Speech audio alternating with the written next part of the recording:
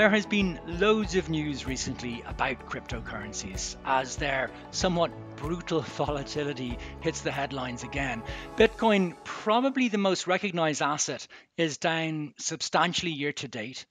Questions are being asked about cryptocurrencies' sort of once touted hedge against risk.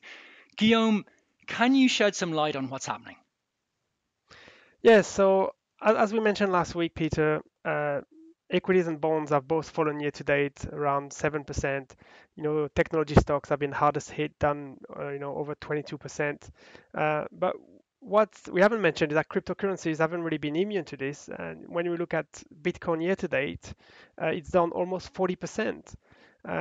So, you know, people were expecting cryptocurrency potentially to provide some inflation protection, but they're not really behaving like this at the moment. They're really behaving like a risk asset, not like this digital gold that everyone was expecting.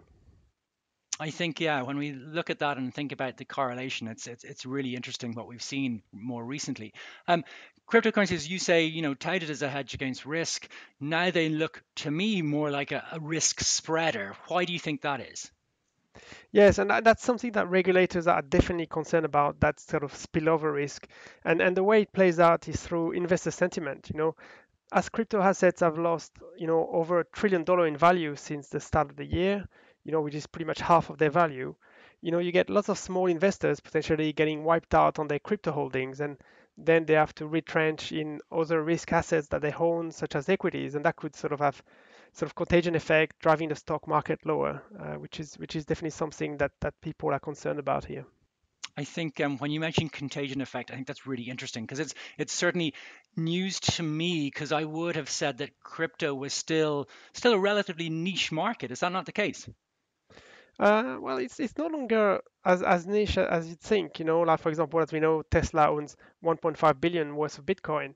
And if you look at Coinbase, which is a cryptocurrency exchange, now it would be held in any investor who owns a North American index fund, for example. So we're already exposed to crypto to a degree, and apparently 1 in 5 Americans has already sort of played in crypto since the start. So even if you turn on the Financial Times now and you look at the pricing on the market section, now you get cryptocurrency prices there. So effectively all those factors that have made the popularity of crypto means that this market is going to be more intertwined with the stock market, and in turn impacted by the same factors, the war in Ukraine, surging inflation, rising interest rates. They all sort of work together. Okay, so that's really interesting.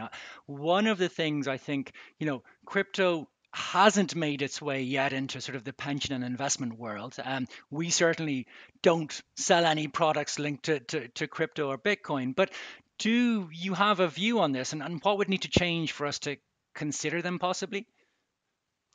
Yes, I think firstly they're really lightly regulated, and I think that will really be a hard start for inclusion in the typical multi-asset portfolio. Also, they're actually fairly hard to value, because they offer no dividend, no interest. So, Hmm. not ideal, especially when we are in an environment of rising interest rates. There's also the concerns around energy consumption.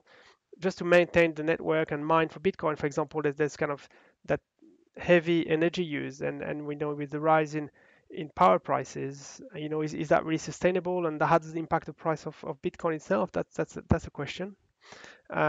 I guess the biggest one is the volatility. The volatility is so high for all those cryptocurrencies that it will be very hard to mix, with traditional asset classes like bonds and equities. It just doesn't work. So yeah, it goes back to my very first point when we opened this. It's volatility is somewhat incredible. I think though that this is something that we are going to continue to debate.